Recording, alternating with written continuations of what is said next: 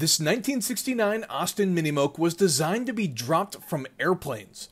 Originally built as an open-top, lightweight military vehicle by the British Motor Corporation, the parachute-dropped Mini Moke was hampered by poor ground clearance and a low-powered engine which made it inadequate for military use.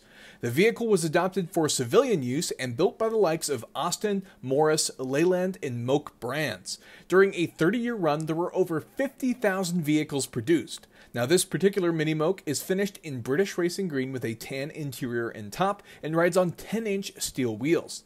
Power comes from a 1,275cc inline 4, making 56 horsepower and 69 nice pound-feet of torque, and paired with a 3-speed automatic transmission, sending power to the front wheels. This Moke sold at auction for $16,500.